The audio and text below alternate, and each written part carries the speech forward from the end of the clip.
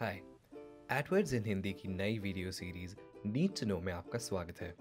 In this video, we learn to read and understand the billing summary for your account.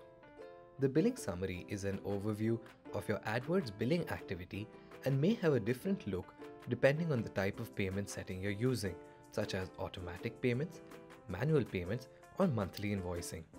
To access the billing summary, log into your AdWords account and click on the gear icon on the top right and select Billing and Payments. If you're using manual payments, your billing summary would give you details about your remaining credit, your recent transactions, your payment methods, and your settings. The Transactions tab in your manual payments account will have one consolidated column for credit and debits. Your ad usage, tax, estimated tax, and your other debits will be shown as negative, whereas payments or top-ups or any other credits will show as positive.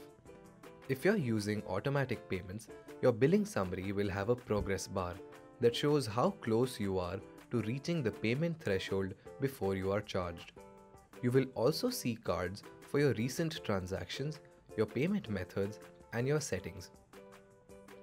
In the Transactions tab on the left panel, you will find a condensed amount column showing both debits and credits. Ad usage, tax, estimated tax, and all other debits will be shown as positive, whereas payments and any other credits will be shown as negative. This is the opposite sign treatment when compared with manual payments. To understand the difference, you can imagine that your credits here are taking you away from your payment threshold, and as such they are in negative, whereas in manual payments, credits are adding to your available balance and as such are shown in positive. If you're using monthly invoicing, your billing summary will have a card to show you the total amount due. You can also see cards for your recent transactions, your payment methods, and your settings. In the Transactions tab on the left panel, you will find a condensed amount column showing both debits and credits. Ad usage, tax, estimated tax, and other debits will be shown as positive, whereas payments and any other credits will be shown as negative. You may notice at times that the campaign activity amount mentioned in the transaction history would be different from the costs mentioned for the same date in your AdWords campaign reporting. This is because any adjustment that your account receives are reflected on your billing summary page but not in your campaign tab. Furthermore, your costs in the campaign tab will show the total cost of all the AdWords ads which were served, known as your served cost. Sometimes, to ensure that you're getting the most clicks possible, AdWords may show your ads aggressively and exceed your daily budget.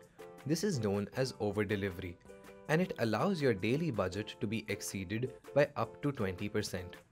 Any cost accrued beyond 20% of your daily budget is not charged to you and is given to you as over-delivery credit.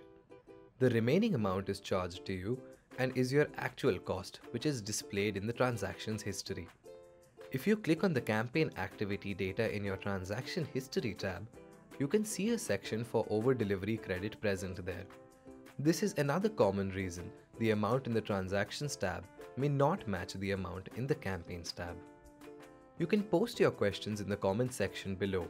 To know more, refer to the links mentioned in the description. Subscribe to the channel to stay updated with more such content.